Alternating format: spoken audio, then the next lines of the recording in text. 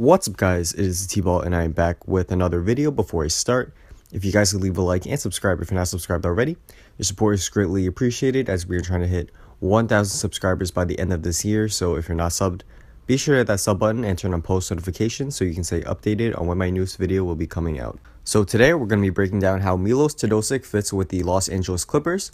There have been reports that Teodosic has signed a 2-year, $12.3 million deal with the Los Angeles Clippers, and this will be his first season in the NBA at age 30, so he will be a little bit old for a rookie. But let's just see how he will fit in LA. On offense, he will be a great fit. He is a great passer and playmaker, and I'm sure he's going to get a ton of assists on lobs to Blake Griffin and DeAndre Jordan on alley-oops and dunks. Not to mention, he'll also find guys like Danilo Gallinari and Patrick Beverley for open three-pointers, as he has great vision and can break down defenses very well. He's also a great passer in transition, as he will be sure to find the open guy or take the easy lay-in himself. And he can also spread the floor on offense as well, as last season he shot 38.1% from three-point range with Moscow, and the season before that he shot, I want to say, 42 or 43% from three as well. So he's a great three-point shooter. As I was looking at his stats at first, in his first season he shot, I want to say, around 28% from three-point range, and after years of improvement, he got it all the way up to around 40%.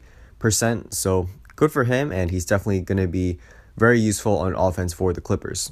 Defense will be a problem for Milos and the Clippers, as he is not a good defender at all.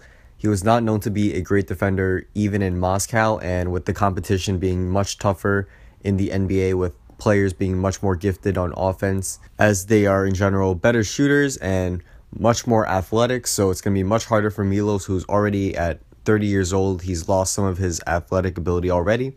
So it's going to be tough for him to stay in front of guys in the NBA. However, the Clippers do have Patrick Beverley and Tony Allen. They got Beverley from the trade for Chris Paul, and they signed Tony Allen, or they will be doing a sign and trade for Tony Allen. So both of those guys could definitely hide some of Milos's defensive flaws, as say one of either Beverley or Tony Allen will be on the floor with Milos.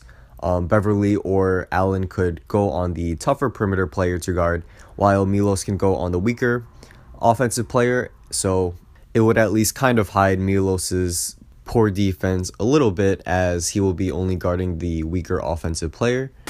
But overall, having Milos with either Beverley or Tony Allen would be a great fit, as you have a good mix of offense and defense. I also want to point out that Milos has a great opportunity with the Los Angeles Clippers. I'm pretty sure he will be coming off the bench, but I'm sure he will get, around 20 to 25 minutes per game.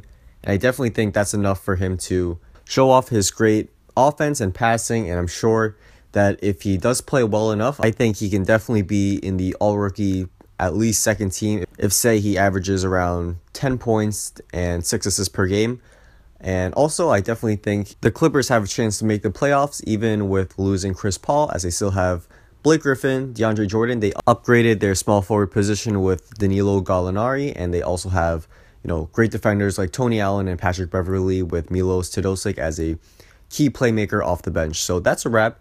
Thanks guys for watching. If you guys did enjoy this quick little breakdown of how Milos Teodosic will fit with the Los Angeles Clippers, be sure to leave a like and subscribe if you're not subscribed already. I will be putting out some great NBA content throughout the rest of this offseason, and I'm definitely putting out some great NBA content throughout the regular season once it comes up. So be sure to subscribe and stay tuned and turn on post notifications so you can stay updated on when my newest video will be coming out. And also subscribe to my second channel, which has more Brooklyn Nets stuff there. So if you're a Nets fan, I know a lot of you guys aren't, and I don't blame you. Be sure to check the description below and subscribe to that channel. So once again, thanks for watching, and I hope you guys all have a great one. Peace.